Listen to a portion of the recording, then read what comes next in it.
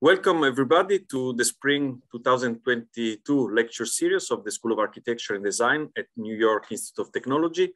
I'm Alessandro Melis, the chair of the Lectures and Event Committee, and would like to welcome everybody on behalf of the Dean Maria Perbellini. The topic of our lecture series this year is communities, and we intend this as communities beyond borders. We think this last aspect is especially important these days, considering the current political situation. This will offer opportunities to discuss and debate how the application of architecture, design, digital arts, and urbanism in this context can achieve a positive impact, how they can contribute positively in a way and innovate and be of benefit to communities and society.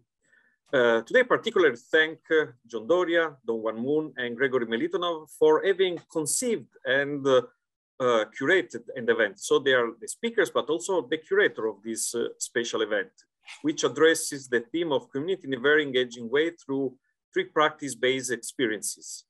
I'm very looking forward to hearing more about this. So I would like to start to introduce everybody, our guests. John Doria is an architect, construction manager, and architectural educator. Projects of focus for John are those delivered through design-build methods. He has experience with residential, institutional, and transportation building projects. John has been teaching at New York Tech since 2019 and received his master's in science of construction from Stevens Institute of Technology in Hoboken, New Jersey, and Bachelor of Architecture from Pratt Institute in Brooklyn. Dong Wan Moon is an architect and partner of MMK Plus, an award-winning architecture and urban design firm based in Seoul and New York. Previously, Moon has been working with world-class firms such as Forster & Partners and Kohn Pedersen Fox in New York. He has also been actively involved in public interest design in Kenya, working as director of architecture at M3, a non-profit design organization. He holds a Bachelor of Architecture from Syracuse University and a Master of Architecture in Urban Design from Harvard University Graduate School of Design. And then the third of our guests, Gregory Melitonov, is a founding partner at Toller Ken, a New York and Central America-based design studio. He's the winner of the AIA New York's New Practice Award and the Architectural League Prize. He received his Master's of Architecture from Yale University and has been an adjunct at New York Tech for 5 years. So let's start with John Doria. John, the floor is yours. And thank you very much for being with us today.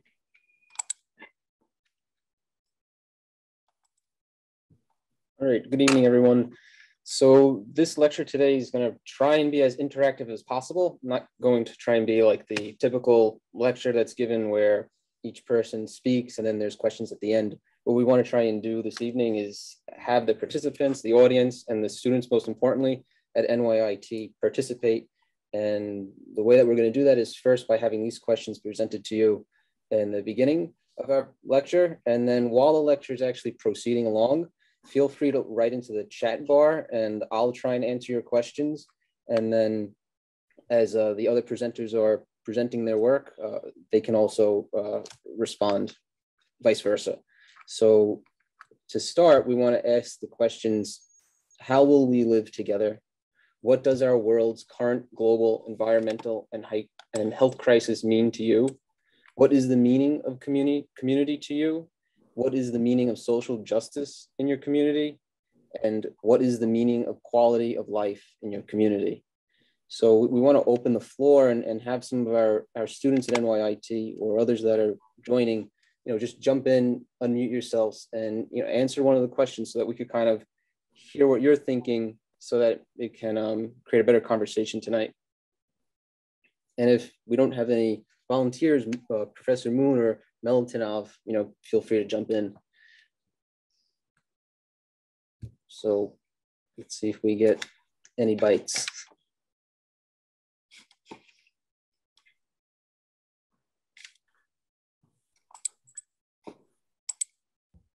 And if you're going to speak, please introduce your name and if you're a student. Hi, John. This is Alessandro. Just in voice, or you want also, because you were saying also the question could be also written in the chat. Did I understand correctly? Yep, they could either respond in chat or they could speak and unmute themselves. Okay, thank you.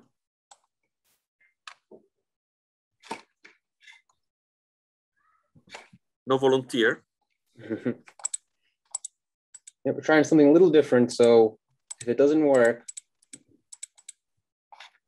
Well, I really like the idea because we are talking about community. So let's make a presentation as a community. That's a great idea, actually.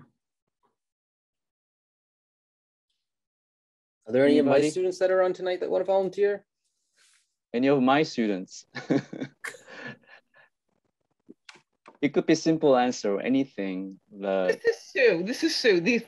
I mean, the first thing I thought of when I saw these list of questions is respect.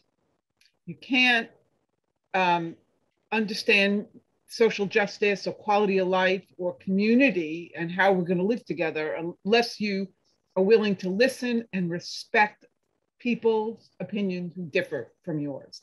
That's what I got. Thank you. An aspect, if you allow me, John, also to tell my opinion, I'm particularly interested in this topic, as you probably know, this is the title community was the main title for our project for the Venice Biennale.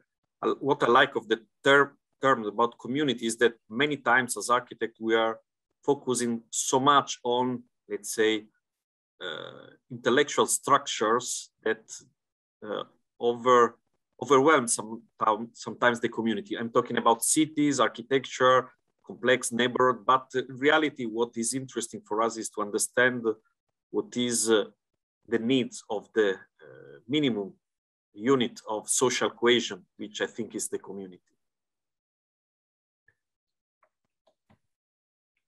Thank you, Alessandro. And somebody replied to the chat also, adaptation and acceptance, echoing Sue's comment before.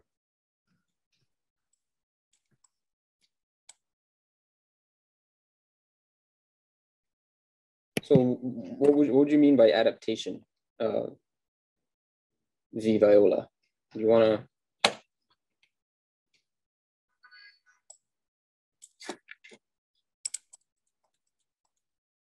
Especially in terms of climate change, adaptation is crucial. Yep, exactly.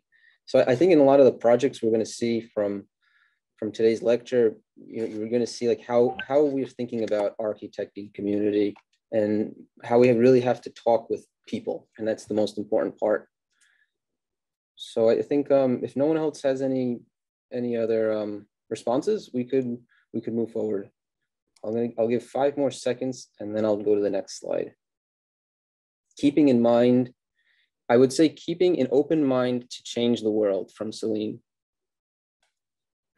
Okay. All right, so thank you for your responses. I'm going to go to the next slide.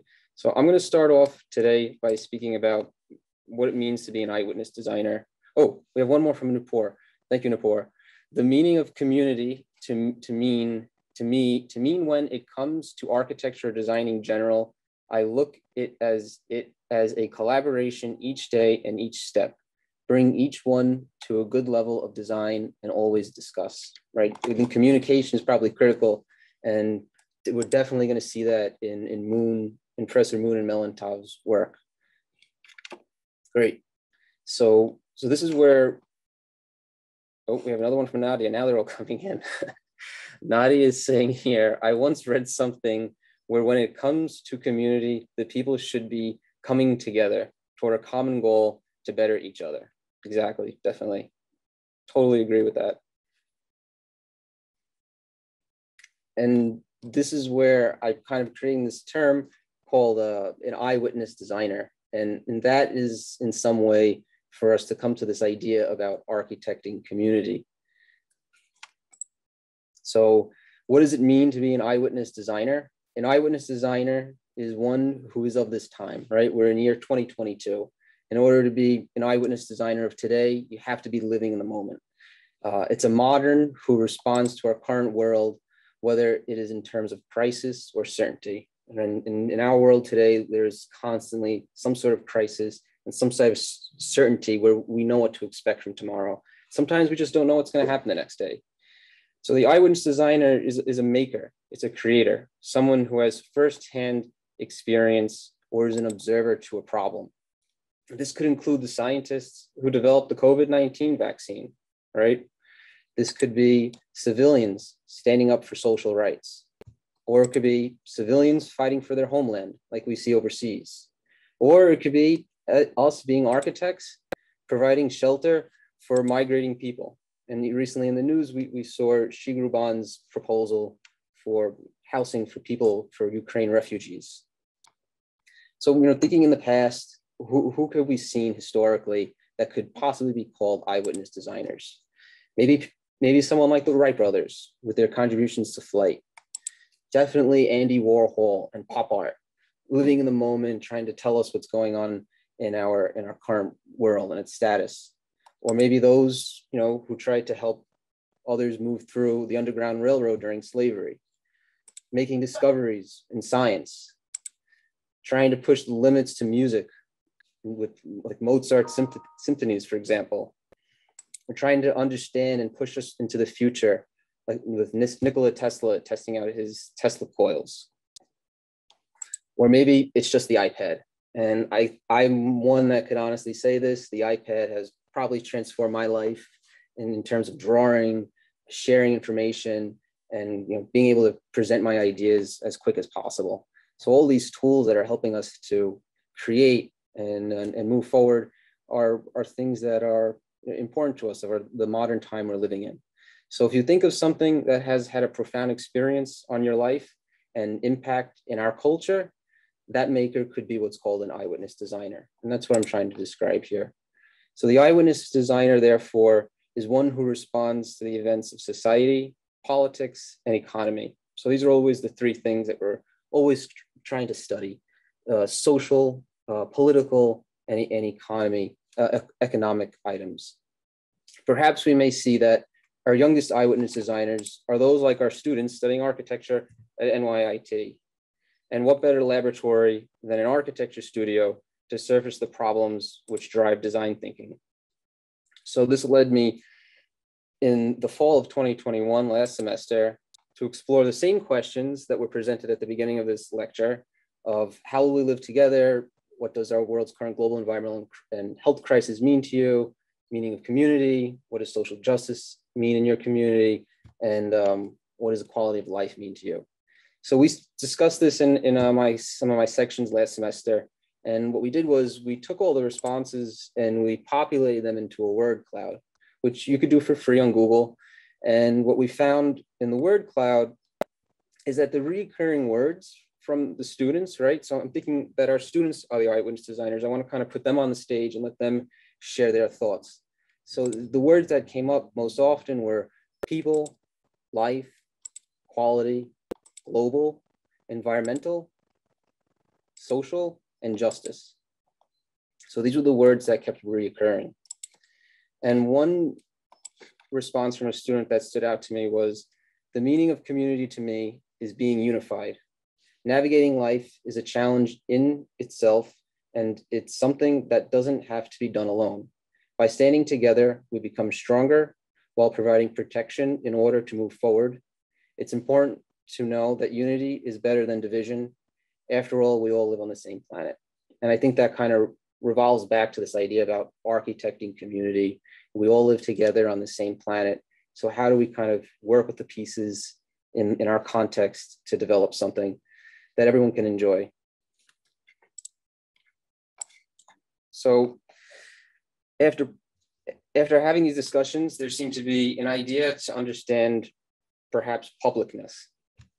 In other words, the quality or state of being public or open to the view or notice of people at large, or a quality that facilitates or encourages self-organized interpretation of the built environment.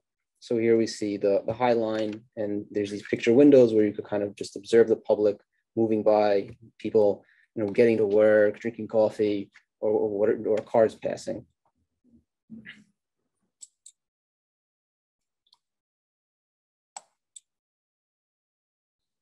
So following up with these discussions, I wonder if an interdisciplinary design studio composed of urban design, interior design, and architecture students at perhaps NYIT could investigate further what publicness means to them in today's world and how it may generate a way of architecting community.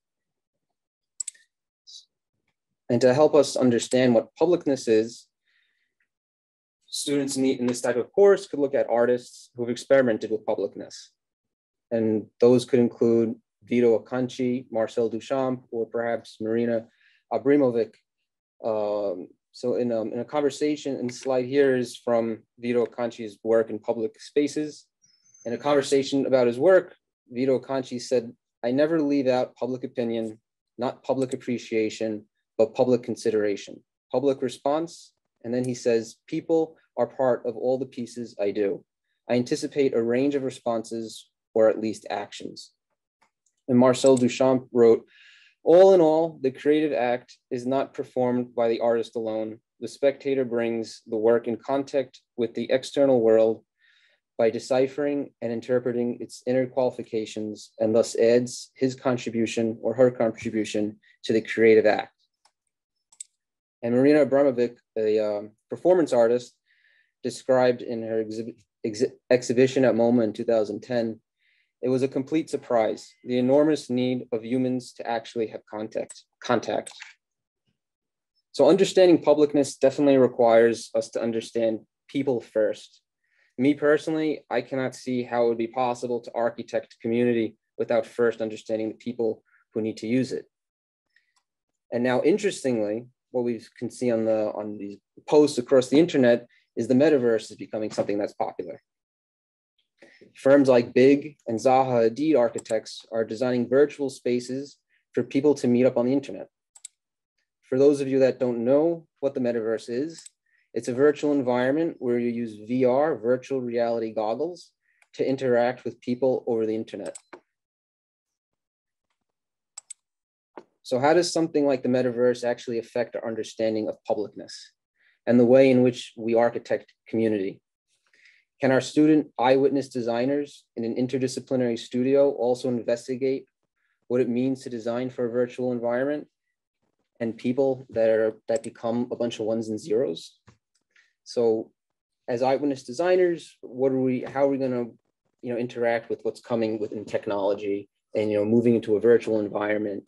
We're working in crisis and certainty. How are we going to resolve these issues and use our emotions, our experiences to make the spaces possible? So on the projects that we'll see from Professor Moon and Professor Milutinov, we will see how they explored ways of architecting community. The scales of work from both of them are either urban or rural. So it'll give us a great lens to compare and contrast how their physical work interacts with the context or site that they have situated. So I'm going to pass it along to Professor Moon. And while Moon is presenting, if anyone has any comments or questions, feel free to drop it in the chat bar.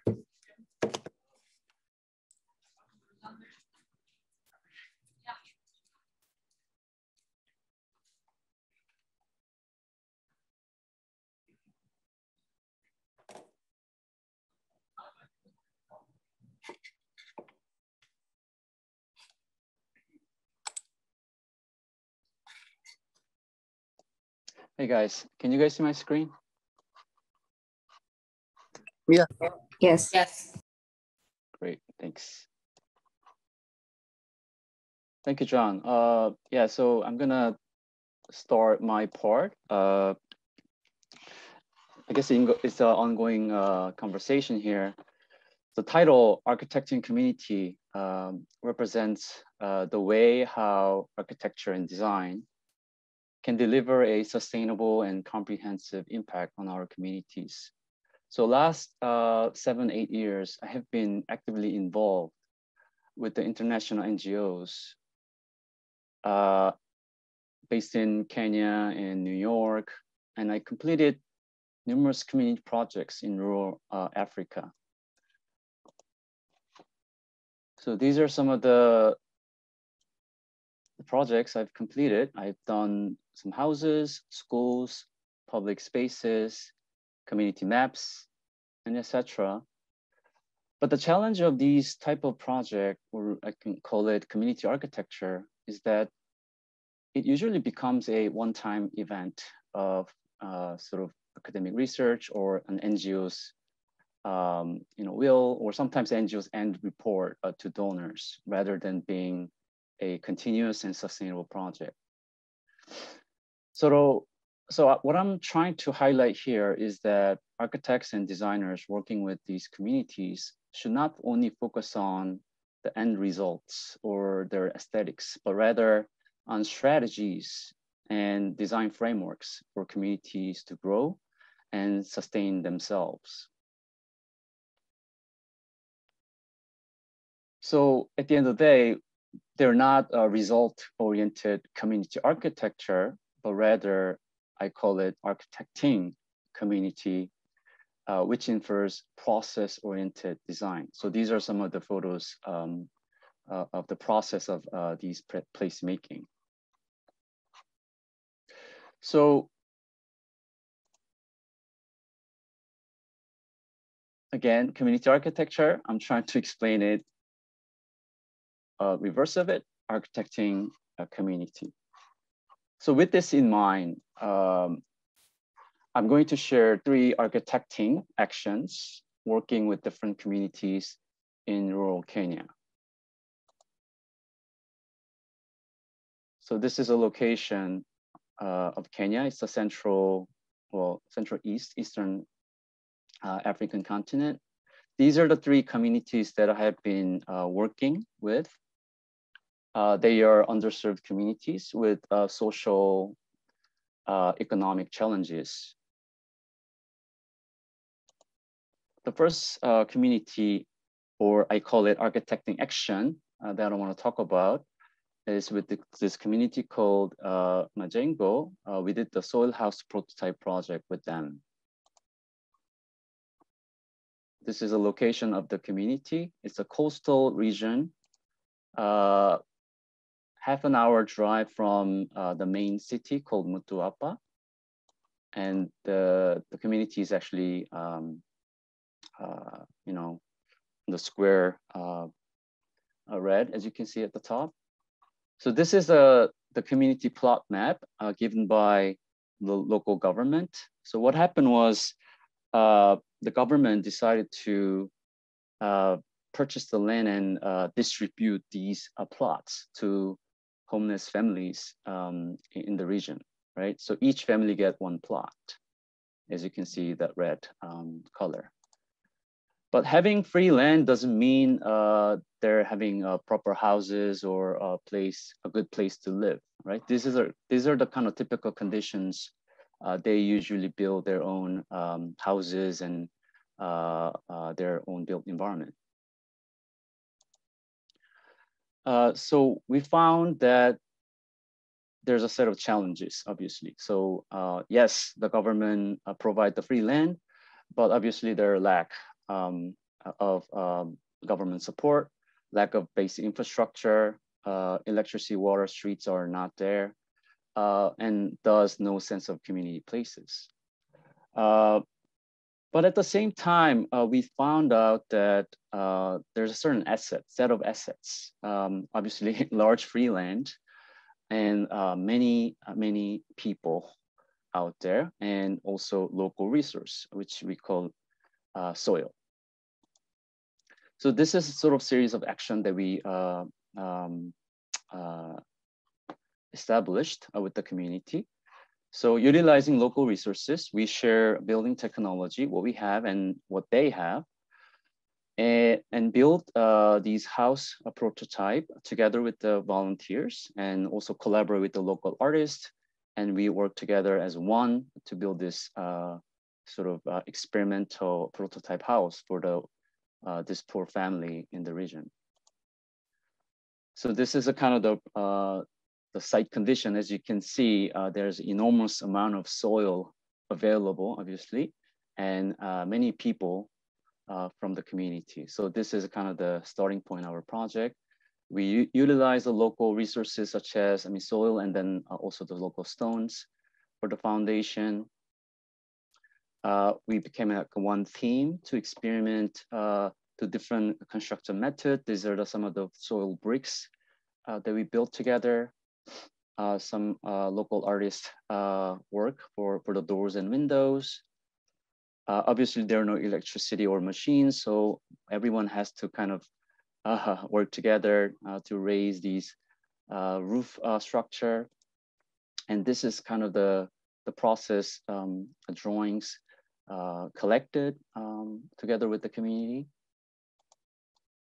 And that's the kind of the finished house. And these are some of the moments of the house prototype project built together with the community. This project, this early project, was not really about this, the result of the project, but rather it actually gave this community sense of hope, right? So the community can do something, with the local resources and with the ownership of the land, right? So that was the kind of the impact that we brought through this prototype house project. The second project that I wanted to talk about is another soil house project with the community called LLI. And this community is located a little bit inner side of the country, 3 hours from Nairobi driving, the capital city of Kenya. So this is a kind of the surrounding landscape or the site conditions, as you can see. It's a grand land and quite dry. And these are the type of tribe community that we were actually working with. And this is a typical housing condition. They usually build their nomadic tribes. So they usually build this temporal housing conditions. And actually I stay here for one night to know and to get to know what the really, the house is really about and the lifestyle is, right? And interesting enough, these tribe communities start to build the houses one you see on the right, right? The government finally decided to sort of encourage these tribes to build their own sort of community inhabitants. And these are the type of house they want to build and live. So I think there's a huge gap between their traditional or sort of cultural house and at this modern looking cement block house, right? So in order for us to be a community here, Felix has a question. He wants to know how long did it take to build this structure, and was there significant construction experience in the community? So the project that I'm going to share is the house prototype. It took 2 weeks to build, and the first project that I'll show was it took 2.5 weeks to build, and then they didn't have a sort of enough significant construction skills or technology, but we did have masons and some local skilled workers. So we kind of collaborated together to come up with the solution of the house prototype. I hope that answered the question. Okay, I'm gonna move on. So the challenge of this community was definitely unhealthy, unstable house conditions. And interestingly, that their new houses has no sense of identity or cultural identity, if you want to call it. But they do have an asset, which is grand land with soil again, and the people, right? They're strong, they're artistic, smart. So we were trying to mitigate these challenges and really optimize the assets that they have. So these are the series of processes that we actually develop with the community. We decide to recycle local resources such as poly bags and soil. And this time we use earth bag technology. We shared that with the community, and a community participated. We learned together and built together, and it has a great impact to the community. So this is myself talking to one of the community leader. These are a set of drawings that we drew together, and this is the sort of axonometric of the plan of this house. So the local resource material that we are actually looking at was this bags, right? The bags that usually you hold sugars or rice or harvested kind of agricultural materials, right? So we actually recycle these bags and put a soil in it and start to create a blocks, just like you're making river dikes or some sort of protection usually, but we instead use that to create earth bags, blocks to build a house. So these are some of the photos how community actually involved and engaged and helped to build the house together. So this is a kind of the sort of final or finished version of it, complete with the also soil and sand finish and cover with the iron sheet at the top. But again here, this project is not really about the result, right? It's not about, I mean, our house is not handsome or attracting, but it's very affordable. It took only less than 2 weeks to build, right? And it's all done by local material and local people, right? So these are some of the night views.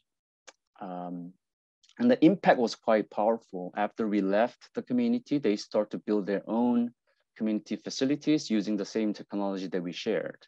So this is one of the or 12 community members trying to build their own cages for roasters and other community facilities, utilizing different shapes and patterns. So I thought that was quite powerful, and this became really sort of popular techniques for them to build their own community facilities from that point.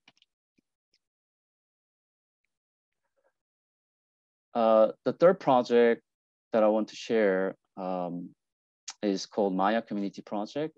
This is a project that I am actually currently also working. I've been working last 3-4 years with this community. The location of the community is again back to a coastal region of Kenya. And this is actually the location of Maya community. It's really close to the main city called Kilifi town, where the local government, all the infra is located. But interesting enough, in order to get to the main town, it takes more than 2.5 hours driving on an unpaved road. So it's really difficult to get to the town. And it's also really difficult for the government and other people to come into this island. So it's quite remote and isolated, if you want to call it. The size is about 100 acres. The population is about 500 people. And these are some of the photos. It's quite beautiful, untouched and pure. But the living condition is not so great. Obviously, the housing conditions are not stable, lack of infrastructure, and so on. So again, there's a set of challenges, lack of basic infrastructure, and there's also like land grabbing practice, which means illegal ownership issues from outsiders, and unhealthy school environment. So there are no like educational facilities. But there is a set of assets, which is proximity to water, people with positive mind, and beautiful nature and local resources. So again, we wanted to really mitigate these challenges and trying to optimize the assets that they have. So these are the series of actions we did with the community. So we decided to create a map that could empower the community and strengthen their ownership. So these are some of the photos of our meetings. small group design discussions. We did the mapping together to create this map. And these are some of the progress photos. You know, they start to put their information, their house location, community facilities that they have, and so on. So we actually collect all the information and create these layers of information, and we made a community map. And every 2 years, we try to update this map with the new information. So this became kind of navigating tool for the community, and also the tool for the community to talk about the future potential developments and so on. We also decided to finish or complete the school that they had. They had a kind of shelter kind of slash school by that time, and they wanted to really have a right place for kids to provide education. And we also did a series of design charrettes so that community can also design their own ideas and share it. So these are some of the presentation by them. And we collected all the information and ideas. And finally, we decided to do this set of proposal, adding teacher's office in the middle, finish the floor, complete the window frames, and stabilize the roof structure. So these are the sort of the process of how we actually built this school together. So this is a ladies trying to collect the local materials, like local stones to the site, and the gentlemen start to ram the floor with the stone. And we also work with a local carpenter to complete our window frames. And young students and teenagers also join us to complete the school together. And that was the previous condition of the school. And this was the result of it. But then all the collaboration and design work is actually done by the community and local volunteers.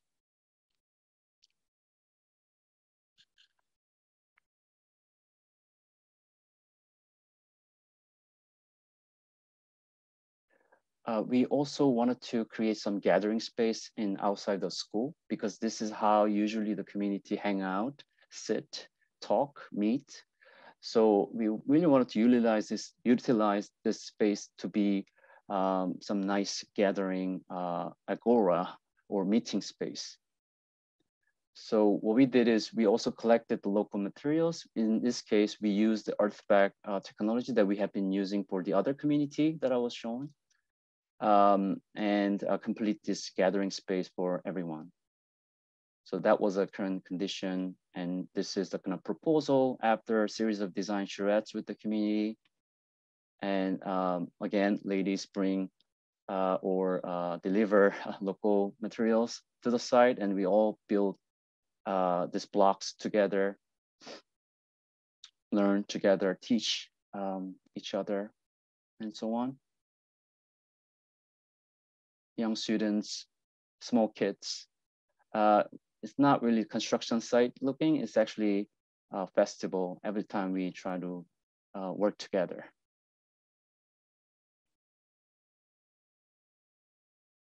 So these are some other photos. And that was a previous photo.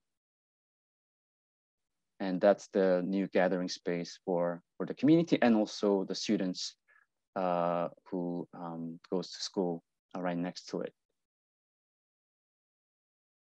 So these are some of the final photo. It has become one of the most favorite spot or popular area that kids and the community people wants to come and meet. And lastly, we also did this small kitchen project, if you want to call it. What we did is we found out that all the kitchen cooking environment of this community was quite unhealthy. So we kind of tested the local soil to create a stove through earth. So this is what we proposed. We create this formwork and utilizing the local soil and ram it and create this earth stove. And this is the formwork, and this is the result. And that's the other photo is showing how to cook through that.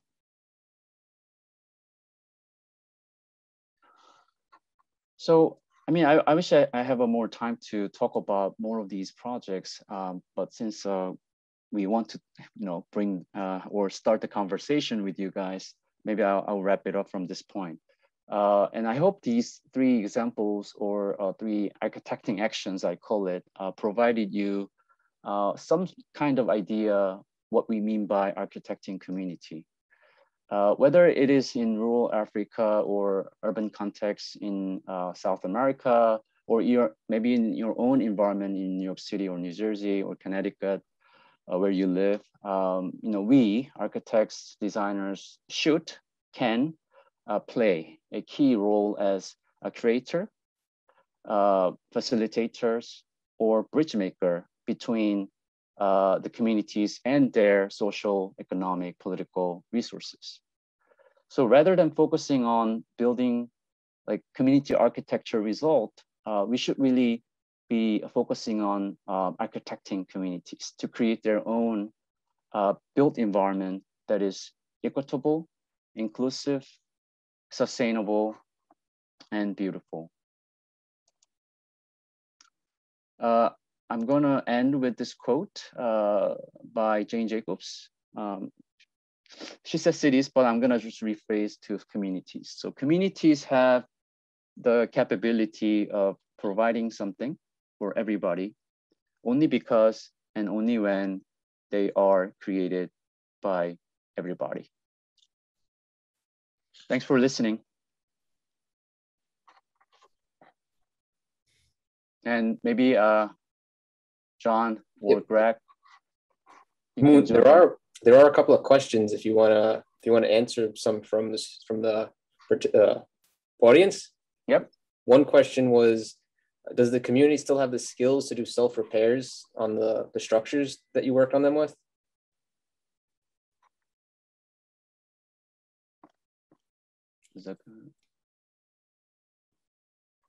Okay, so the question is, do they have skills to repair things, like more to sustain it? Is that the question probably? I think so. Yeah. Yes, so they do, and they do have skilled workers and masons. So when we collaborate this work together with them, we actually taught them how to do. And it's not like one-time event, just like I said, we always go there every year and see how it is. So there's a sort of continuous monitoring process, even nowadays. I mean, the COVID definitely made us to restrict or limit the travels, but yes, they are able to do things. And my hope is that, hopefully things get a little bit more open so that we can go there often there and do these projects even more comprehensively. And I also need a lot of collaborators and students who can work with. So I hope that's kind of answering your question. Is there any other question, or we can move on?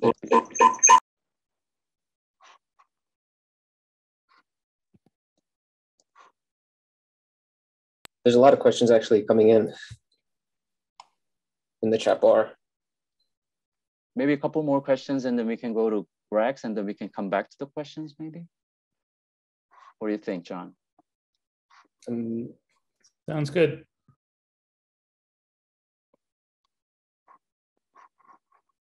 Well, St. Lennon is asking, for the future, do you have plans in creating more community projects? And if so, what would you like to change about the process?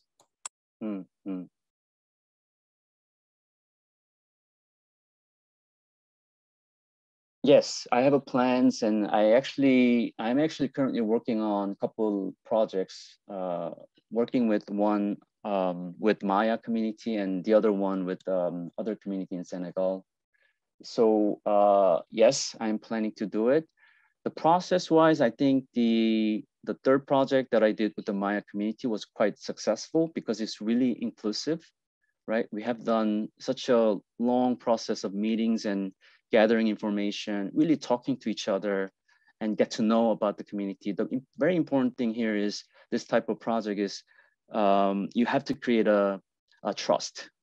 and sense of respect, right? I think Susan mentioned earlier, the respect is the key word to do this kind of project. So you need to really build the trust and the respect with these people who you are dealing with. Yeah.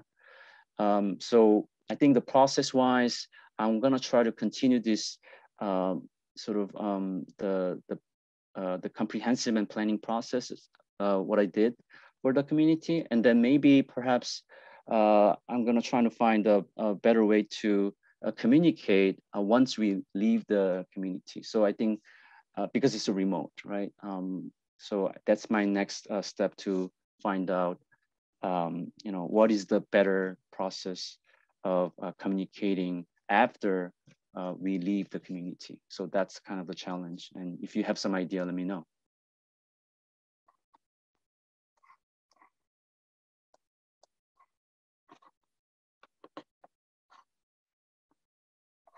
All right. All right. I think we can move into Gregory's lecture. Sure. Thank you, Moon. Great work. Thanks.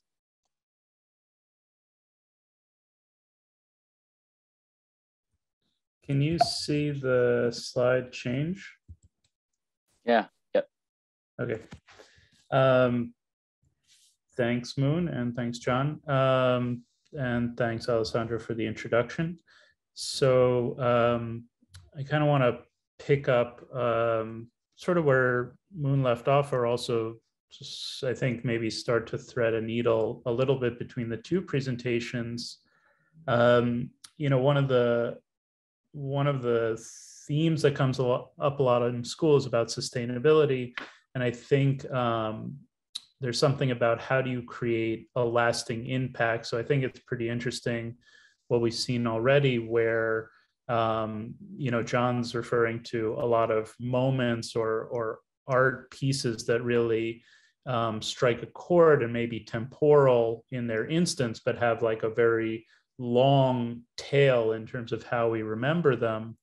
And then Moon really working very hands-on, probably in a spontaneous manner with construction, because projects like that are often difficult to kind of preconceive. You have to be on the ground and really get a sense of what the atmosphere is like, and what are the, as you pointed out, what are the kind of the pros and cons, the kind of attributes a community might bring, and the challenges they might have. So my studio, as Alessandro mentioned, is based in Central America. That's where I kind of started, but I myself am not from there. And so our firm, Taller Ken, is kind of a mashup of both an outsider perspective with a kind of a local's point of view that kind of works to create kind of a new way of approaching problems. Sometimes being both an outsider and a local gives you kind of a different way to look through the world. So we try to kind of mash up what it's like to both work with the hand and also have kind of an understanding from kind of a more theoretical viewpoint. So I first started working in Guatemala, and when I arrived in Guatemala, I was immediately an outsider who was both sort of wrestling with my preconceived understanding of what a kind of culture has as their sort of attitude or face that they put out to the world, versus things that you sort of naturally are kind of hit with as a foreigner visiting a new community and new culture, things that were really experiential and temporal, also sort of a legacy of modernist architecture that was also overlaid with Spanish colonial architecture, as well as a kind of hybrid of traditions between a local indigenous culture and also, again, overlays of history between indigenous Mayan cultures, Spanish colonial cultures, and then kind of waves of European modernism that had been going on for centuries. And sort of this idea of being an eyewitness architect, John, is what it's like being an outsider when you're entering a different culture and working within the community. And I kind of found myself part of a group of young designers. On the left-hand side is a group of young Guatemalan artists who actually made these architectural costumes of these kind of typical building types and danced around the Guggenheim Museum in New York until all the foam core kind of like came away and they were dancing naked, because they were really thinking of these legacies as being restrictive and kind of keeping their culture within defined lines. And on the right, you see some Australian graphic designers who came and were influenced by this sand carpets tradition that I showed in the previous slide, and kind of making their own impression. So we kind of started our commercial practice in a similar way, where we were inspired by something that was really very obviously different than the culture that we were coming from. And so when you're working in a local community, kind of one of the first instincts is to kind of isolate and exaggerate something that you are not familiar with, because for you it's new and different, and what makes this other culture distinct, and you can't help but kind of riff on that. And I think that's something that comes up a lot with like a critical regionalism. It's like, what does this culture have? How do we exaggerate it? And therefore it's supposed to be authentic. But I think that's actually a pretty limiting viewpoint. But just to explain the project a tiny bit, you have kind of these hanging, the indigenous garments are very heavily woven by hand. And so we kind of riffed on part of the drying process of these fabrics that created like a kind of canopy, and made our own kind of loom, so to say, which resulted in the ceiling treatment of this cafe. But the more you kind of inhabit a place, you realize that probably even rural Kenya is starting to kind of be subsumed by globalization. And as we saw in like Moon's presentation, the sort of default is to kind of everybody ends up wanting to be like everybody else. So even though the regions are extremely distinct, the way that the global construction industry works, things like cinder block, metal roofing, cars, roads, asphalt, there starts to just generally become a standardized sense of how people want to live, or generally homogenized towards the way that we live. And this kind of came to our attention when we were offered to do kind of this roadside commercial project, and we wanted to sort of get out in front of this kind of generic garbage context. Again, this is in a place that in your mind might be these Mayan temples and wonderful things, but the reality on the ground is it looks like it could in any other suburb. So we kind of riffed on that and really wanted to make a true reflection of what we thought the culture was, which is essentially a layering of these previous cultural inputs that I mentioned, from patterns, tiles, colors, sort of nature, and a very playful spirit if you have lived in the culture. So we made this kind of restaurant and event space, which is a layering of these patterns. And we sort of started as a firm developing this idea that the more color and textural inputs you put into a project, the more opportunity there was for different types of people to come into a project and to find their own access point. So a lot of times in architecture, as Alessandra mentioned, we're always kind of designing for like the singular object or the perfect sort of sculpture, but really there's a kind of advantage to an eclectic design, which allows for many voices, many different types of elements ranging from the technical and the structural, like you see in kind of the upper part, which manages some of the climate effects, to the sort of lower part where you get a lot of textures and colors and nature and so forth. So in order to make these kind of projects, we ended up working a lot with local craftspeople, working with our hands a lot, as you guys do in school.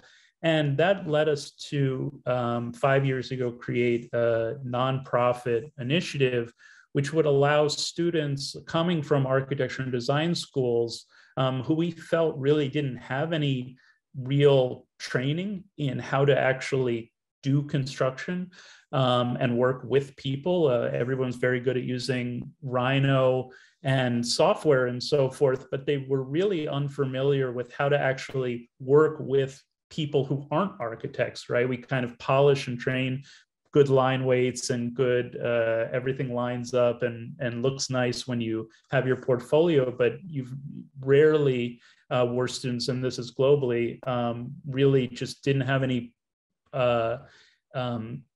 ability to explain their design to an everyday person. So we sort of targeted a disused parking lot and invited a handful of students with an open call down to Guatemala.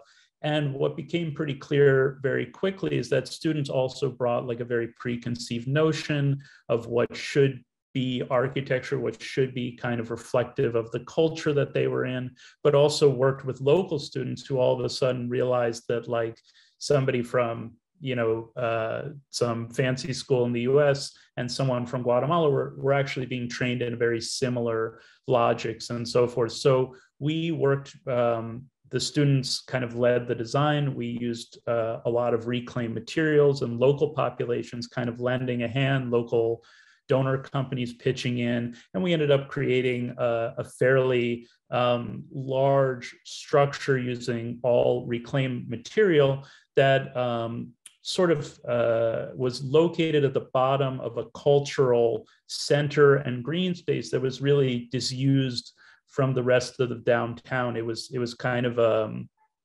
mostly because the city has kind of become a car-based city. And so they had this wonderful amenity of space and landscape right in the heart of their downtown, and it was falling into disrepair and had a lot of issues.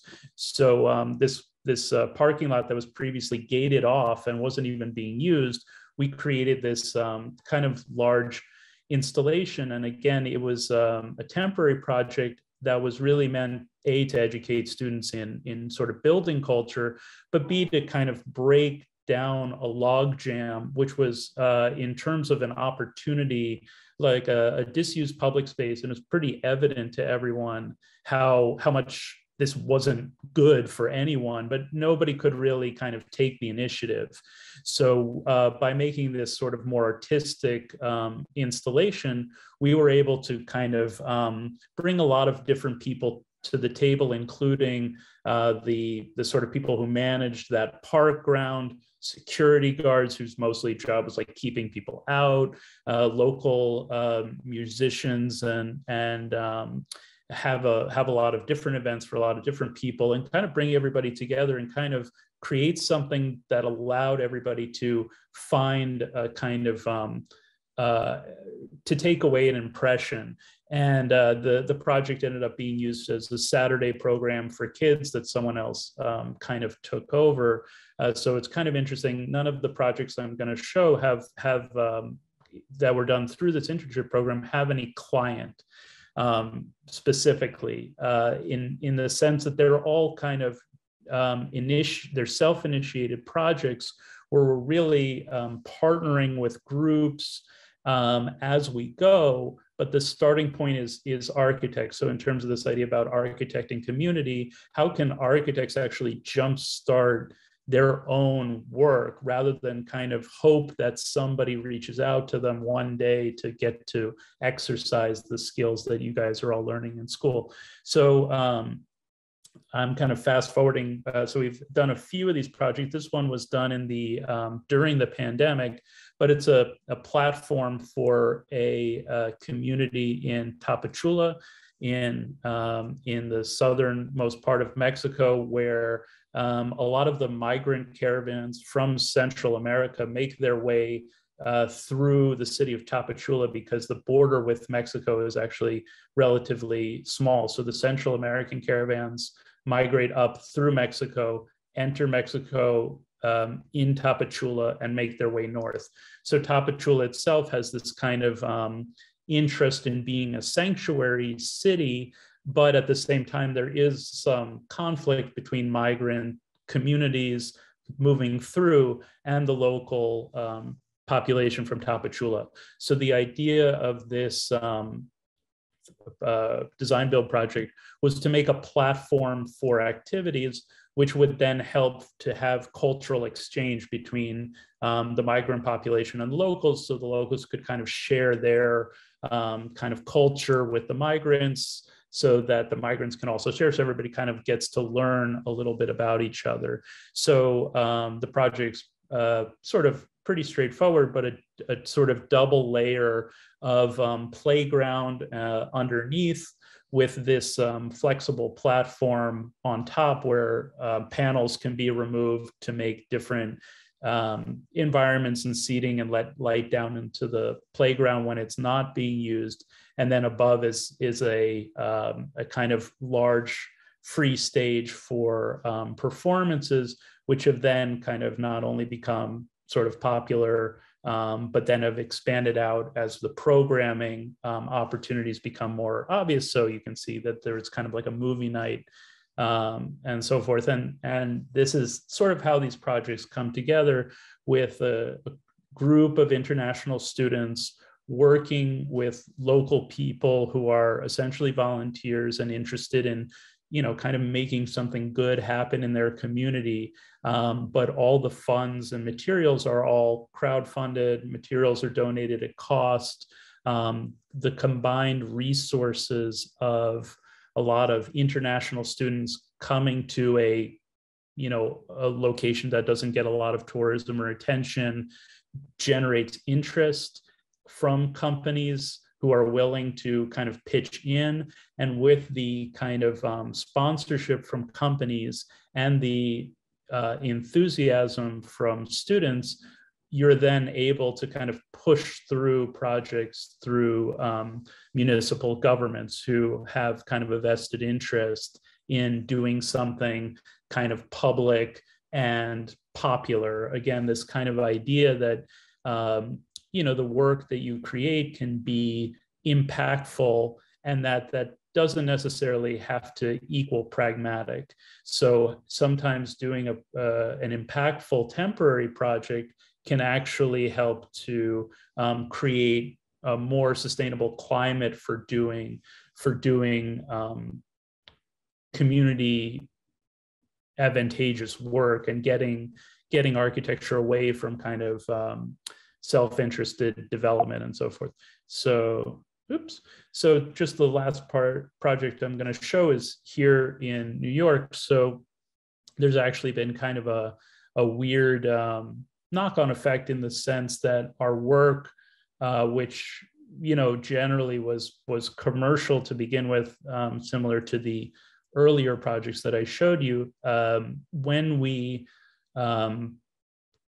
took on more nonprofit work just for our own kind of interest, or because we wanted to sort of work in this more hands-on way, we actually then have been commissioned to do work similarly from private clients.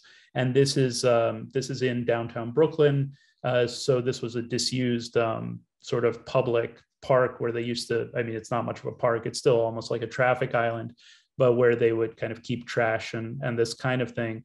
And so we sort of riffed on the local look of New York scaffoldings that you kind of find all over the place, and we wanted to make something that was, again, this kind of low cost, high impact look that really allowed for everybody to kind of find a place in it. It was a design competition with a lot of fancy designers who wanted to make fun sculptural objects, but our proposal really leaned into a community-based. So this is from today. So they just put up like this second phase of it this morning, which is this upper level. So I'm happy.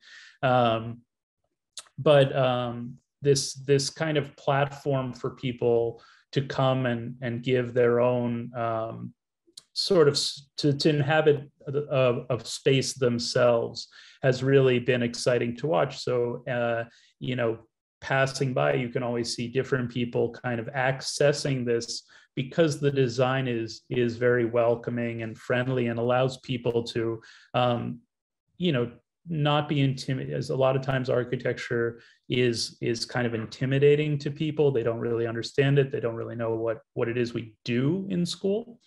And so coming up with kind of a low threshold for entry for people, I think can really help to bring more people to the table, whether it's, you know, the kind of administrative sponsors or the kind of people that are usually the gatekeepers for this kind of thing, or the kind of everyday public. Really, how do you design for them? It's also about designing something that they can access and have input in. Okay, that was my little talk.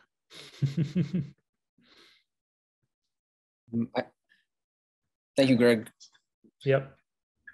So I have a question for Moon and Greg, and then we could kind of kick back to the audience if they have any questions, and then we could kind of talk back and forth with one another.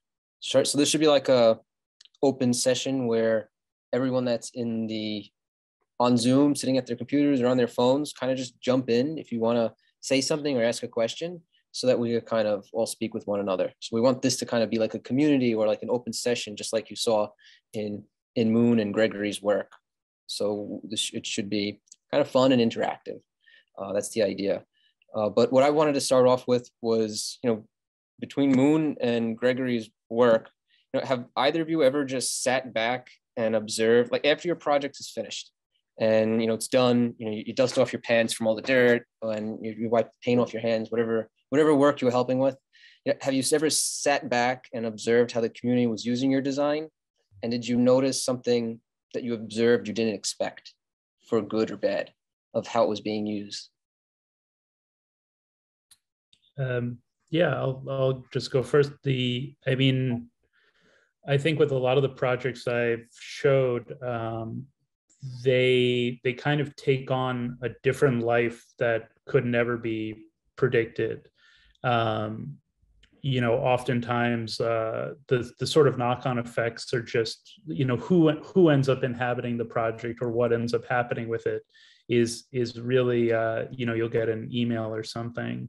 And what's been interesting about the project here in Brooklyn is for the first time, I actually do have the ability, I live fairly close by it, so I actually do have the ability to go see it almost on a daily basis if I want to.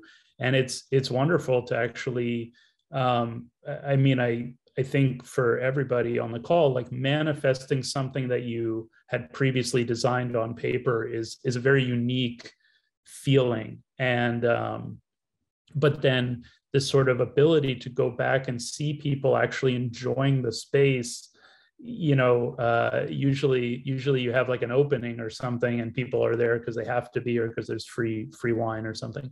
But then to actually go and see people just kind of inhabiting the space on a sunny day or whatever, either as you intended or in a completely unintentional way is quite a wonderful thing. Yeah, well, I think that's a really, really important question, I think. And actually it's our topic too, architecting community, meaning it's not just the end result, it's actually ongoing thing, right? So as you saw, some of my projects, especially the second one, the house prototype project using this earth bag, after we left, I showed it to you earlier, but it was interesting. They were using the same technology to build their own facilities, but in different shapes. we made a square house, right?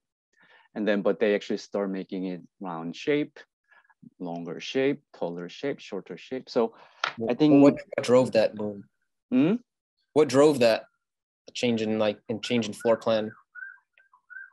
I don't know. It's their style. I mean, the way they live or the way they want to store things. I think maybe they have their own thing. But what we did is we just kind of shared this technology, and architected the process, and then they just utilizing those to create their own built environment. So that's the purpose of these kind of projects. Like, it has to be sustained and it has to be continuous, right? It's not just like a one-time like result or piece of project that you deal with. And also the last project with the Maya community is actually have more impact to it. Actually, after that small projects, we're talking about tiny projects like budget of like, I don't know, like $1,500, $2,000, right? That's like a flight ticket for me to go there. But we use that money to create these tiny small projects. And then what they do is now, they have some, I would say, sense of ownership, and the government actually start to come into the community to have a more impact.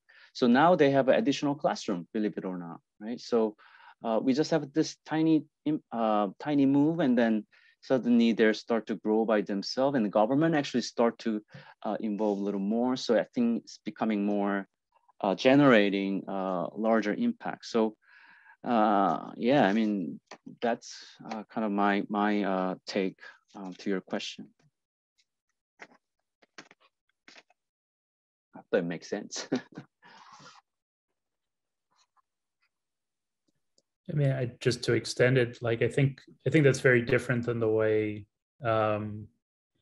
sort of architecture school sets up problems, because it's usually like there's a design brief and you're trying to solve a problem. Or I think it's very common in schools that it's like, okay, design the opera house, and then you're like, oh, this is how it shall be used.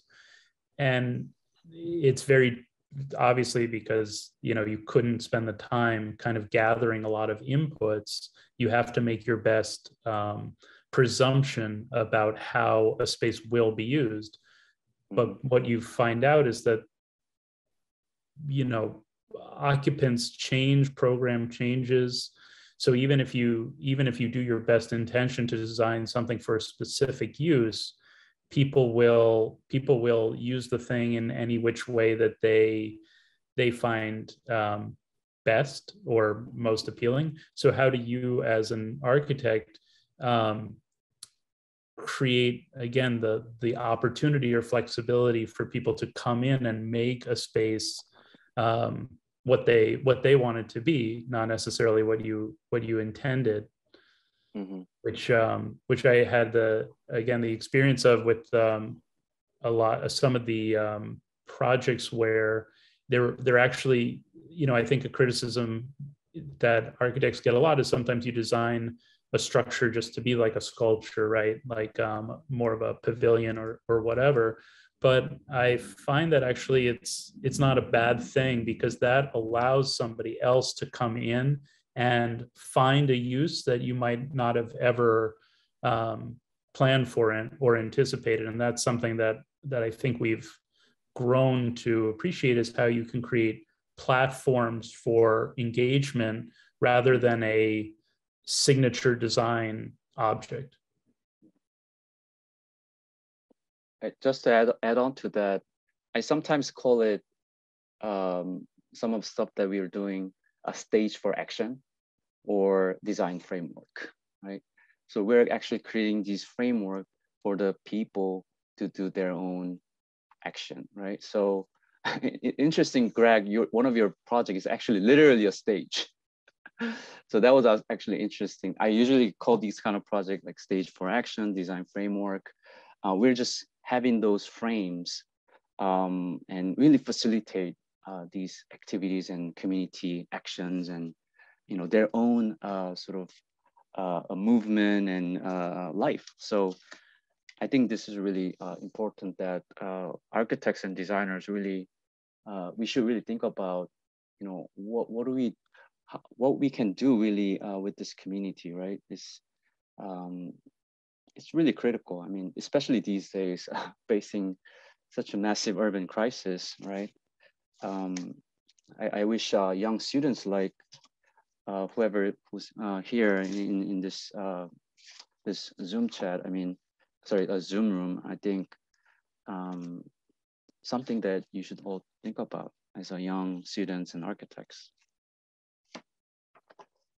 Yeah, it's funny you mentioned that one, because again, the original request that we got was essentially people wanted like a real theater with, you know, like a back of house and a curtain and all this things. And the sort of one criticism that we get is that it doesn't really work great for that specific function now, because there is no kind of back of house or wings of a stage. But for everything else, it gets all these different, again, to the kind of point about John, you made a kind of you know, hint at the metaverse, but you know, the era of social media allows us to kind of keep tabs on how these projects are being used and by different sorts of people. And so there's also kind of an interesting layer of virtual community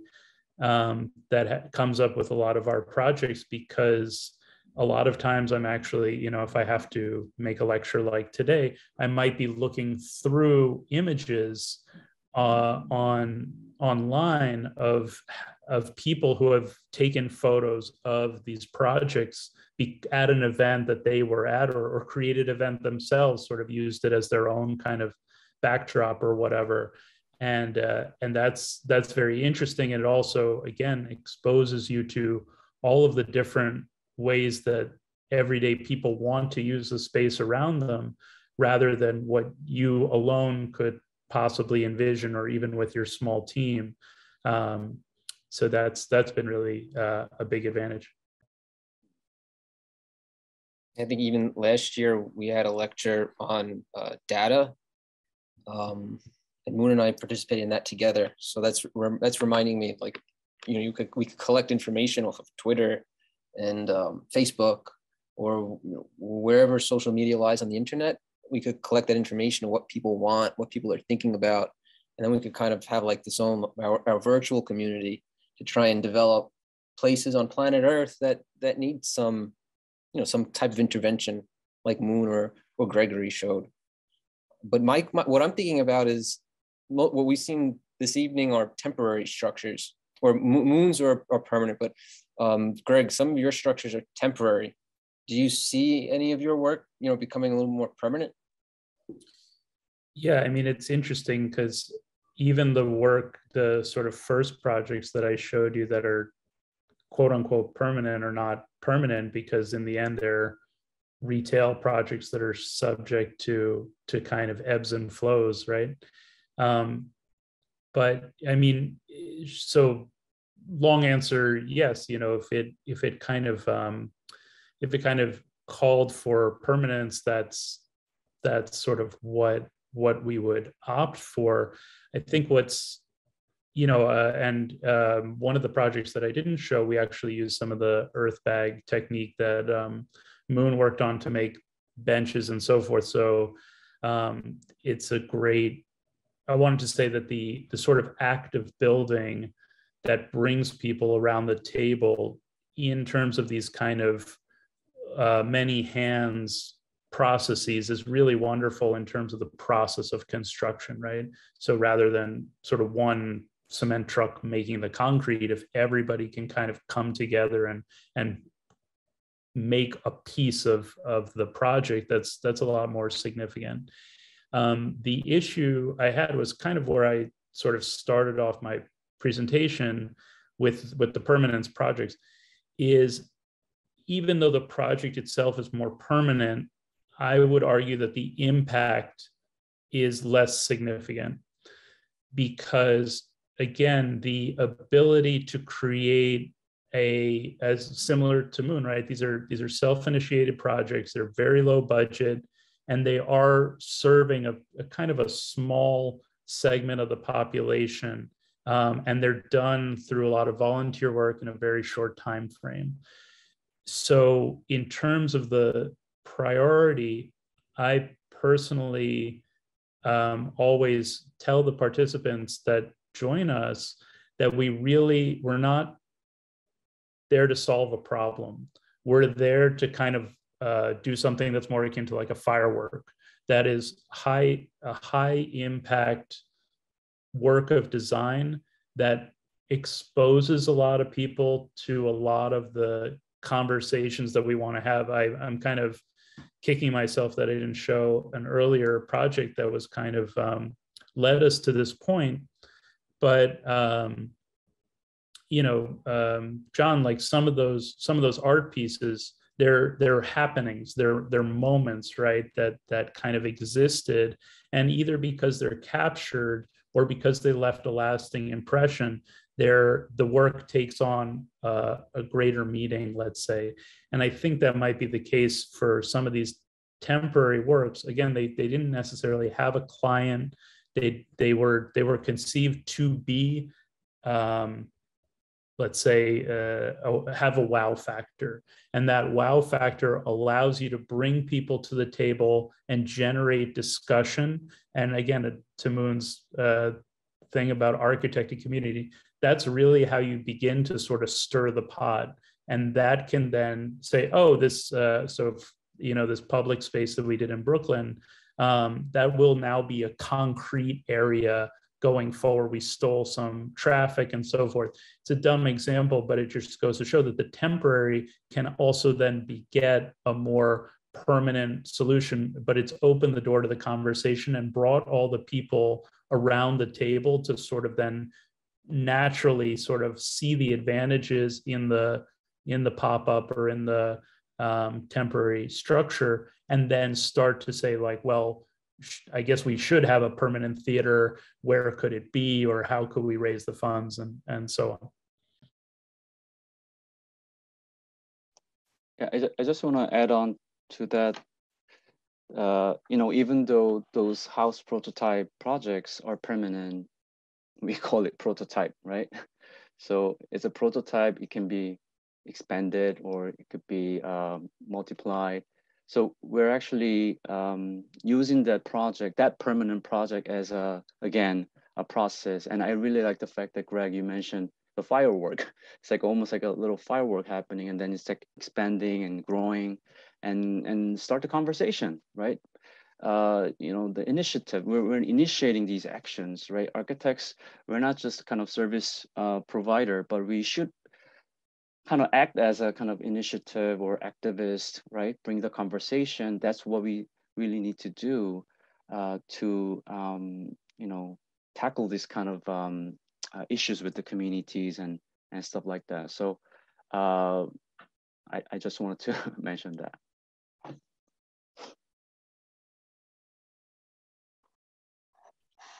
I wanted to invite our audience, if anyone has any comments or questions or ideas of how we can architect community, or something you may have learned that you didn't know before. I just find it thrilling. So I'm not a student, right? I'm on staff, but I just find it thrilling to watch, Moon and Gregory show examples of how just the idea of creativity and bringing just like even base skills to a community can ignite the community to start, architecting for itself, and like how it sort of feeds itself. I just find that whole process to be the most like exciting, wonderful. You talked about firecrackers, like you bringing the spark of creativity to this place, and then they're taking it, and what it gives back to you, obviously, is it goes in directions you had not have even anticipated. And how thrilling is that? Because then it starts to really meet a need, and people take ownership. And that, when people take ownership of a community, my God, that is really architecting a community, because then they're invested in making it better.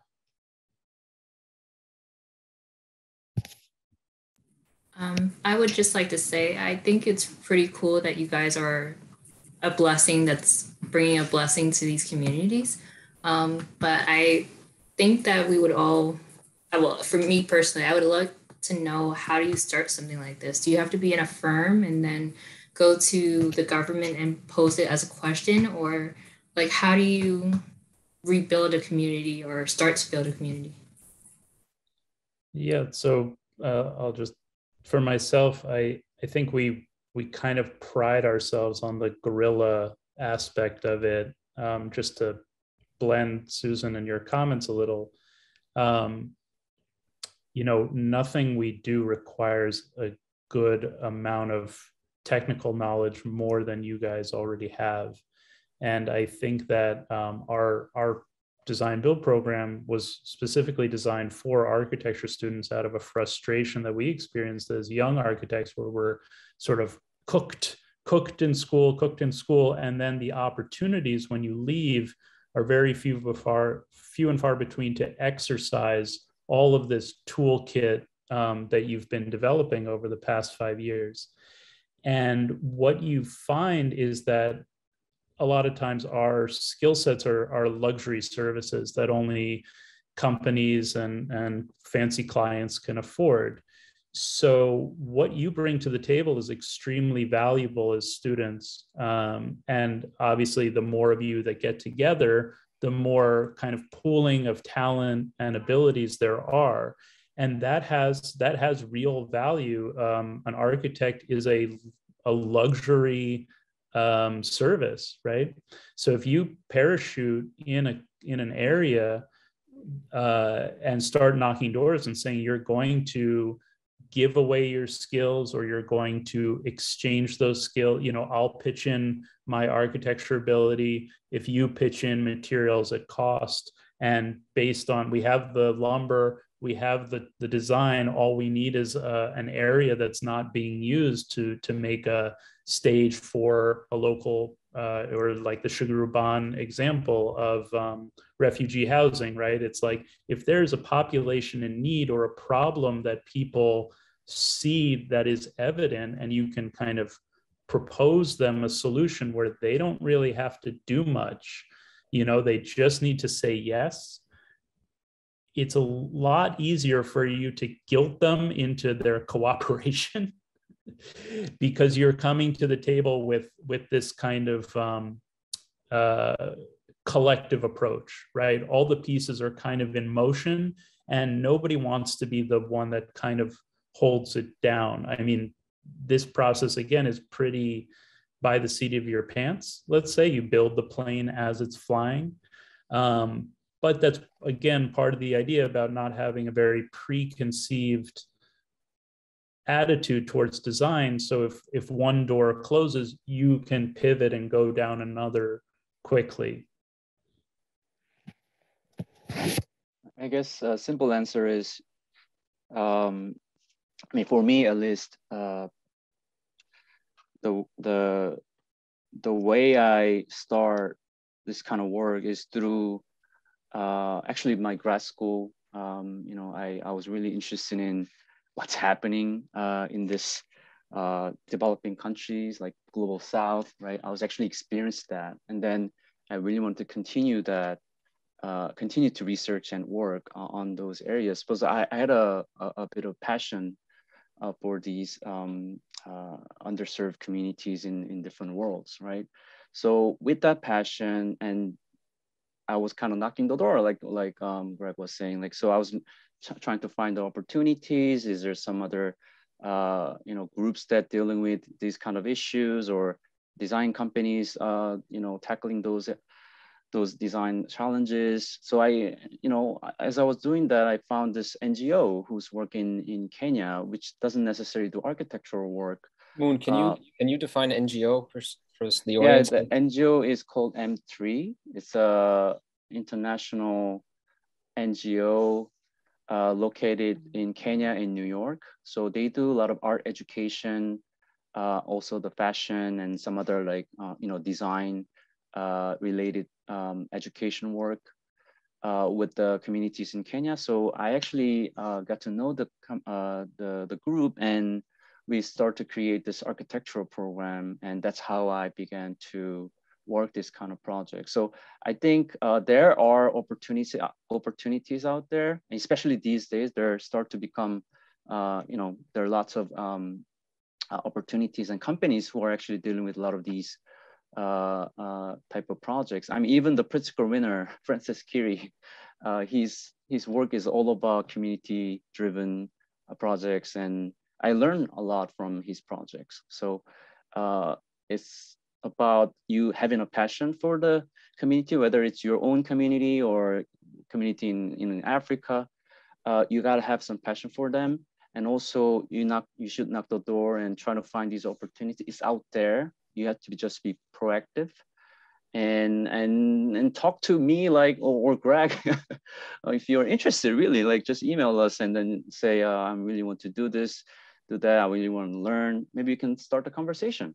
So that's why we are here. Yeah. Yeah, I'm actually taking a group down to Costa Rica in 2 months. So you can email me if you want. Put my email in the chat.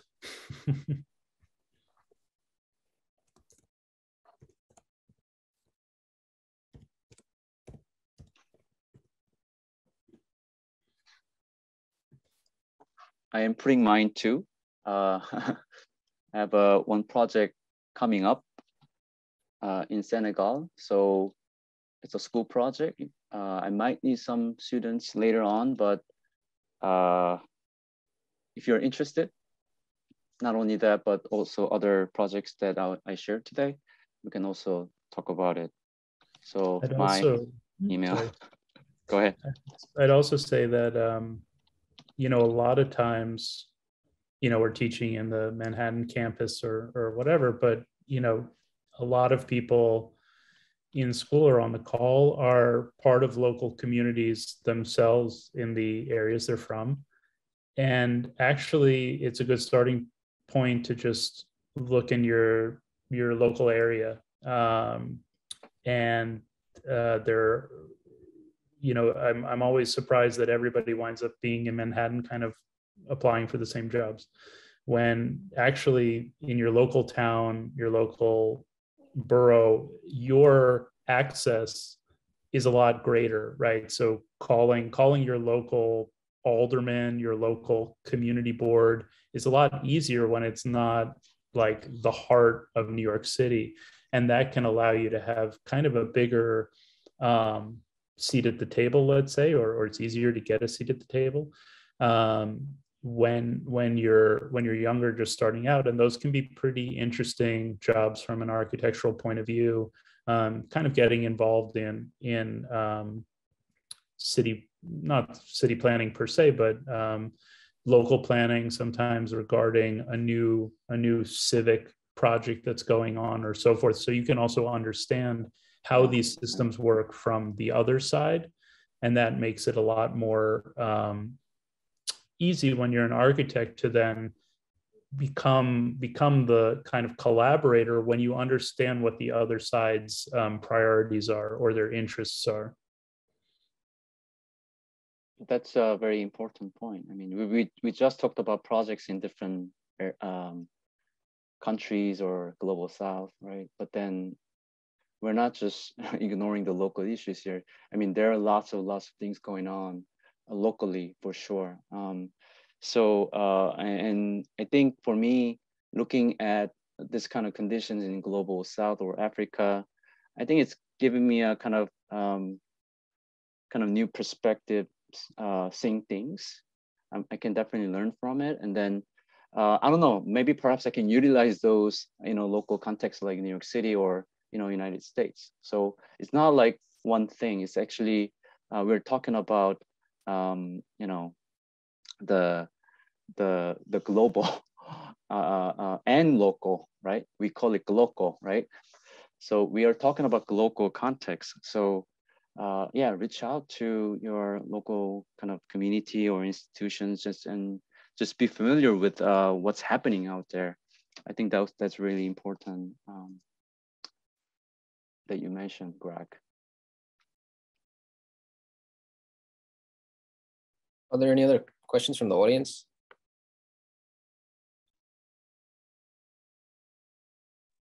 Juliana is asking, are these project opportunities typically only open to architecture students? I think the answer is no, right? The answer is no.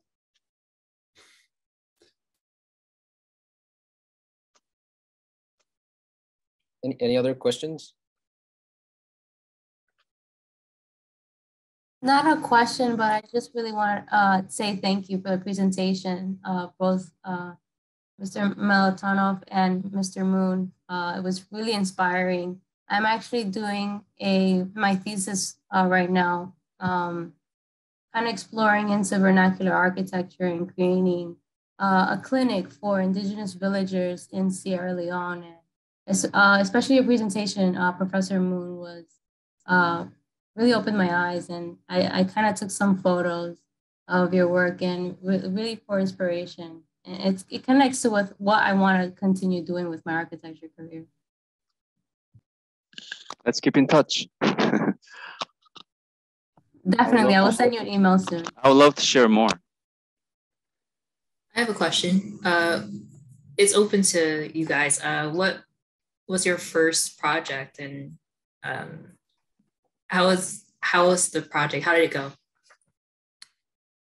That's the one I wanted to share, and then I cut it out because we were worried about taking up too much time. So dumb.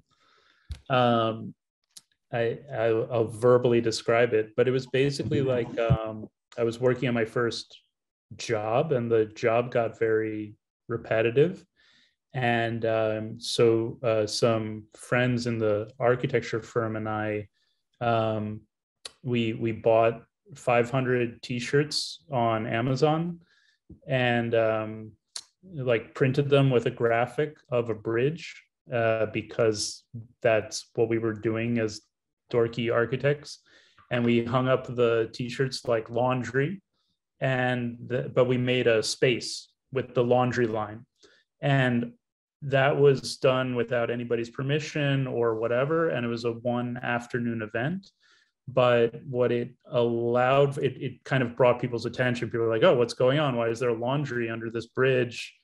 You know, and so forth. And it brought a lot of people to us to generate conversation. And we kind of sold the t-shirts as a way to just interact.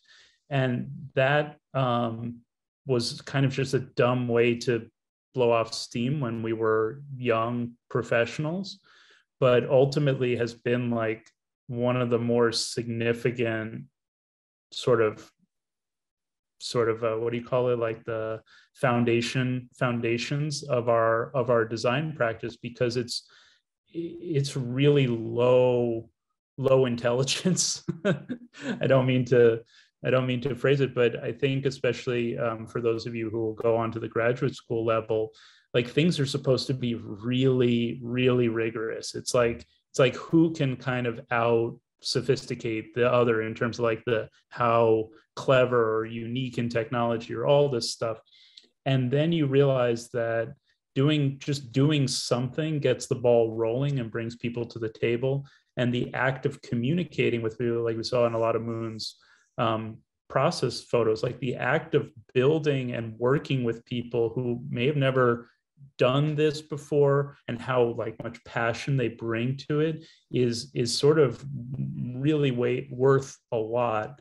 And that kind of makes, you know, this whole thing about architecting community, being able to be the one who instigates and brings people around a subject is sometimes as important or valuable as the object or the thing itself. So the process is kind of more important than the project. And that was something that we didn't even realize that we were learning when we were doing it. But looking back, you know, however many years ago, it's pretty clear that was really like the thing that started us on this path. And again, completely self-initiated, no permissions, you know, tiny tiny, whatever you would used to spend on dinner, you spend it on a project, and just go and do stuff. Don't wait for anybody to ask you to do anything. Mm-hmm. For me, that's interesting. For me, the first project I'm talking about first project through this organization. That first house prototype was the first project, and we had a budget. We had I would say, 5,000 US dollars. I mean, that's less, just for the project, right? But then the next project, the budget for the house was about 2,500 or less than that, right? And then the last project, the Maya community project, we're talking about even less than that, because we had a donor, but then donor stepped out. So we had no money, obviously. But then the impact of the project is actually the other way.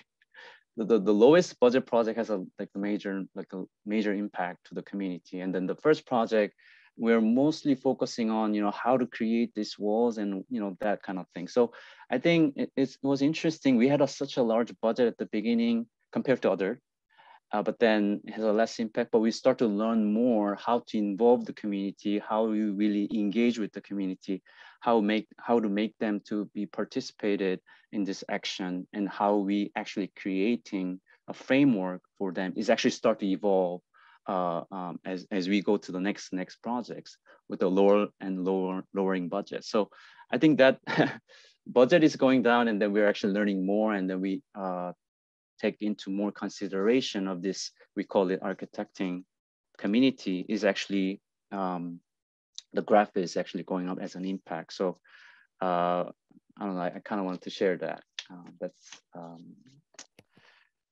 Hey Moon, I forgot.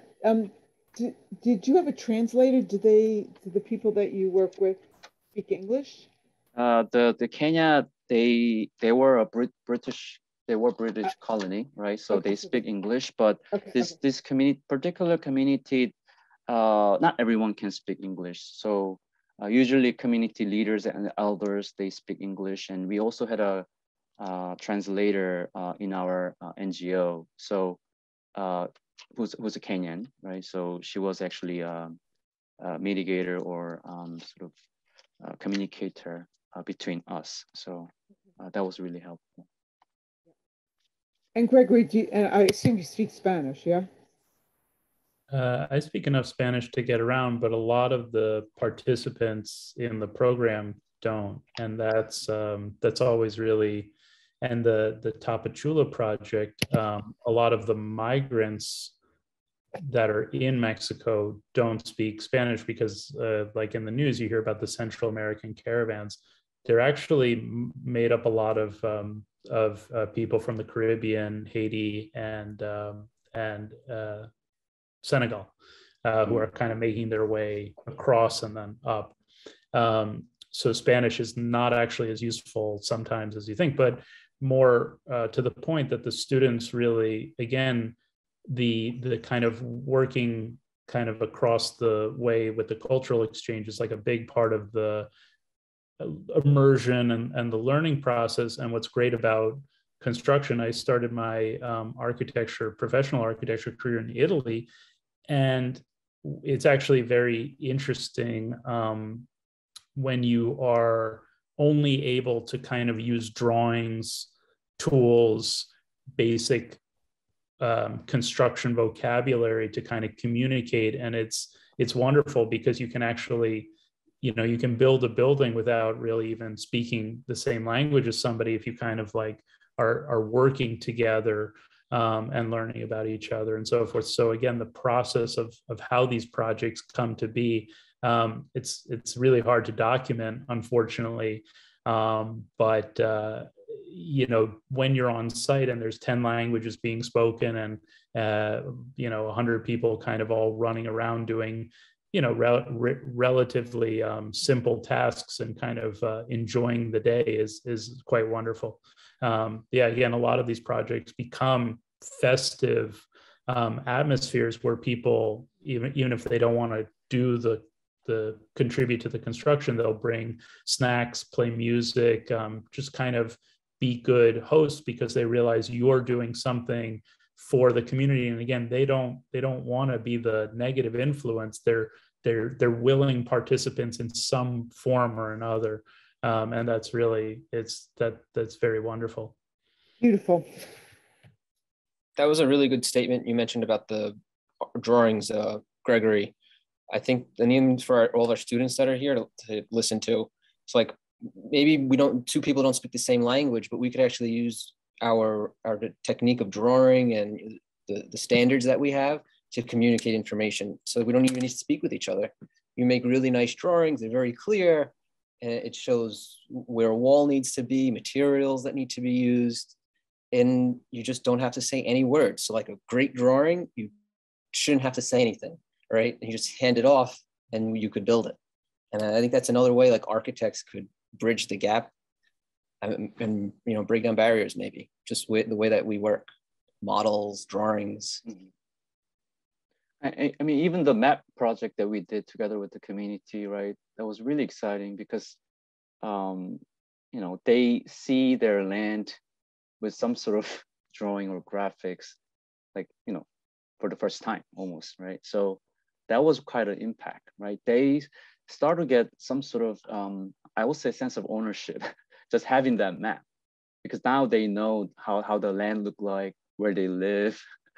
They actually create that map as well, right? All the mapping processes are done by those people and the community groups. So I think the graphics, yes, the drawings are a key tool to make this environment, and at the same time, it's actually providing a sense of ownership. So I thought that was. I have a question for Moon.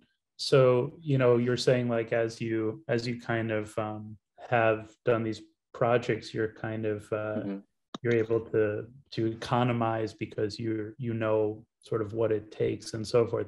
I'm wondering in some of the community engagement charrettes, the design charrettes, have you sort of developed something that's approaching like a methodology for these, where you're like, okay, first step is to run exercise 1?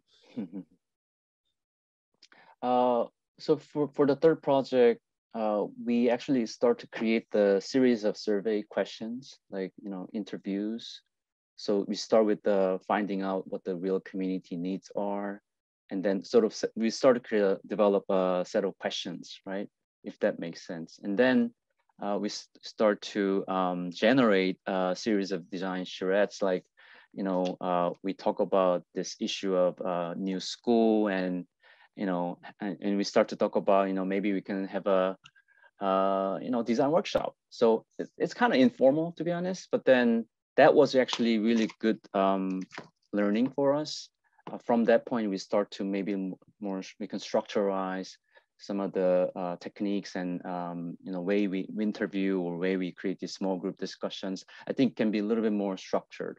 And there's so many people out there who does this kind of planning work, right? Even in like, Global South, even in the United States, right? How to begin to talk about things with the communities. I mean, there's so many books talking about it. So I'm still learning to make this thing a little bit more legible and more influential, perhaps, for my next project. And that's why I need collaborators like you and people like here, students, right? I really need to know or need some inputs. It's not my own project, it's actually a project for the community. So we need some really like collaborators who can support each other. I have a question for you, Greg. I hope we have some time for it, because I was really fascinated by your project, whether it's a nonprofit or profit. It has some commonality. You're still dealing with how people can engage within this kind of cafe that you're creating, right? It's like a nonprofit project that you're doing. So it's like there's a really, whether it's a nonprofit profit, it's really you have this philosophy of making places for people. So I was really fascinated by seeing those works. And maybe my question is more realistic one, right? How do you really balance, doing this kind of project in terms of like timing, budget? Obviously nonprofit work is, hard to do it if you don't have enough budget, and it's time-consuming job. right? And profit is, you know, you have a client, you need to make some deadlines. So I'm just curious how your practice really control and balance between these two type of works. If that, I hope that kind of makes sense to you. Yeah, I mean, I think that I kind of touched on it a little bit before when it comes to how people end up over time have like kind of used the projects that we've done. So, you know, over the years, we're able to kind of create a feedback loop in terms of the projects that we've done. We also put those projects out into the world through media, right? And so you also understand how people respond to your architecture, either in the real world, right? Like what are the impressions that they take away from the space because they love the colorful roof, so they take a post and they send it out into the world. Or you submit to the fancy, you know, Design Boom, Arc Daily, whatever, and they choose to pick up your project and feature it. So those give you kind of guideposts in the dark that you can go and sort of you start to orient to. Again, similar to our first this dumb installation with the t-shirts that I mentioned, you don't really know what you're doing in the moment. But over time, we've kind of learned that the projects that are designed forward in the sense that they are meant to kind of be public art works for the people that can experience them. So the project I showed with like the cars kind of on the outside, it's really trying to take an opportunity to make like a public art statement out of a commission that doesn't necessarily call for it. You know, it's like a cafe or something.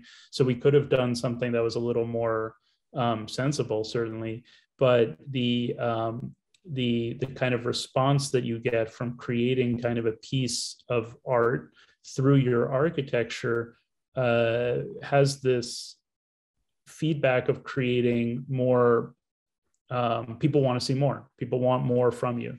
So with the design build projects, what we found out actually is the potential within the projects and the process that we are driving is almost more appealing to people than the actual result of the thing itself, because there's a million kind of nicely designed pavilions or things that are certainly done with more design intelligence, better materials, more structural detailing and so forth.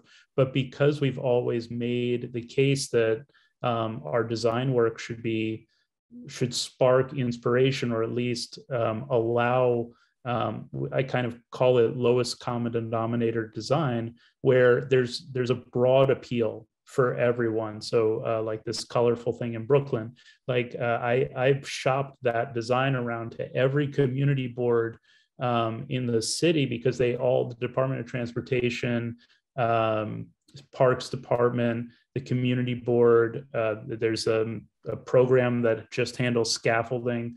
All of these people had to weigh in on the design.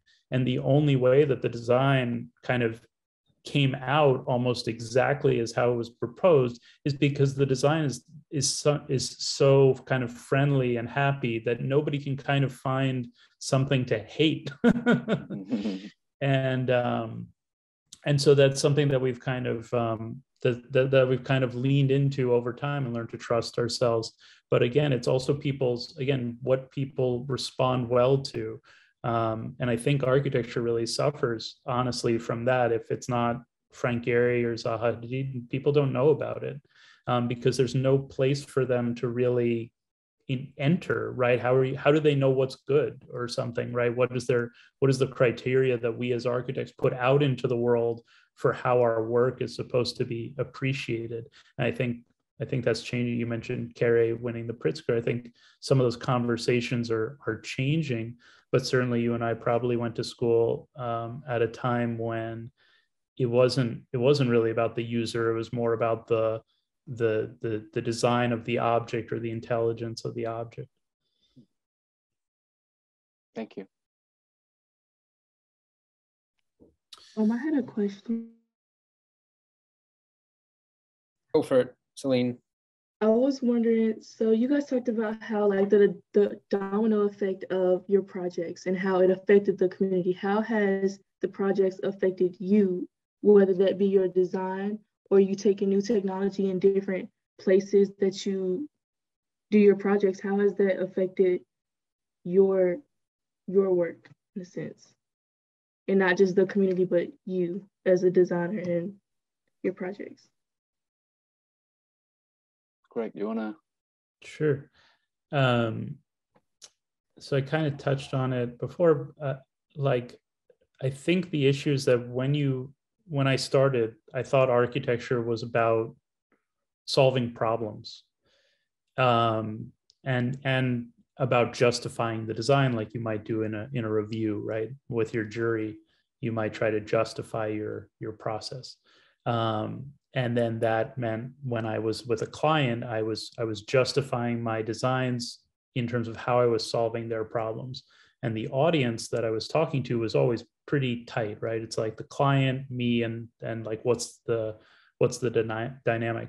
Since I've started the nonprofit, I've found that you have to tell a narrative to a vast variety of different audiences, because you're kind of explaining to a builder why he should donate his lumber. You're explaining to a government why they should allow you to, ruin their parking lot or whatever it is.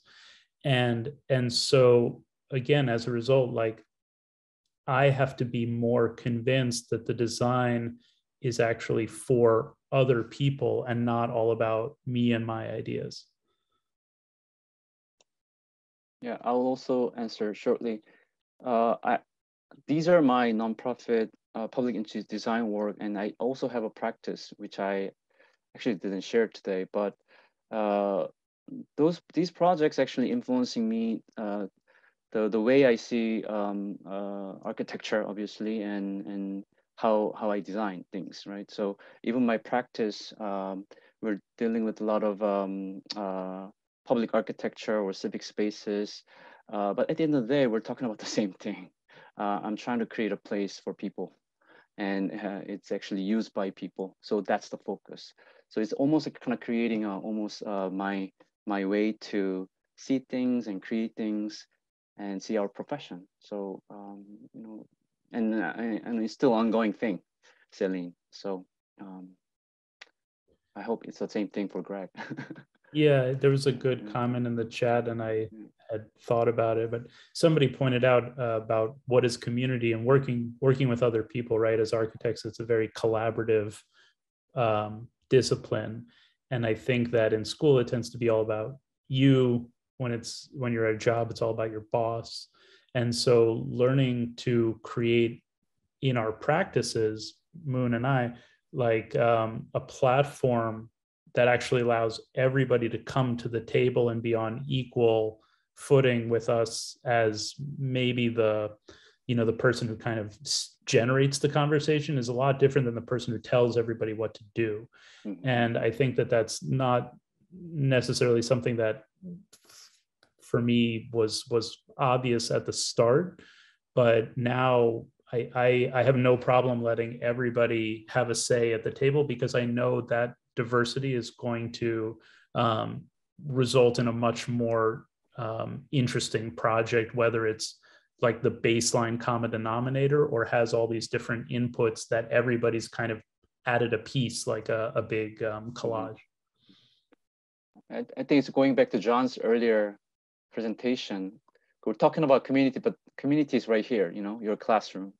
It's like if you don't know how to communicate with your colleagues or your classmates, how are you going to do this once you go out there with other people and other larger audience, right? So I think having a community within your own boundary right now in your studio or your classroom, just try to practice how to communicate and really help each other, like support each other, having a comments and, collaborate. So I think that's really important.